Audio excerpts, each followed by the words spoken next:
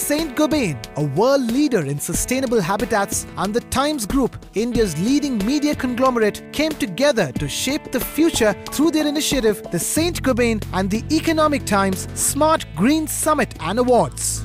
A one-of-a-kind platform that brought together the world's leading architects and builders to discuss necessary measures for creating sustainable, smart and green habitats. We learn from the various western part of things that how the dynamic modeling for the cities are being done.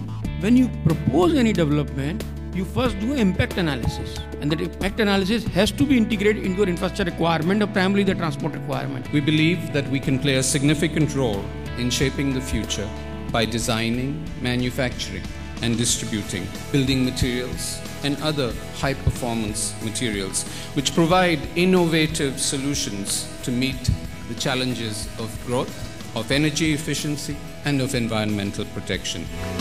Highlighting the need to design keeping in mind human comfort in built spaces. Only on ET Now.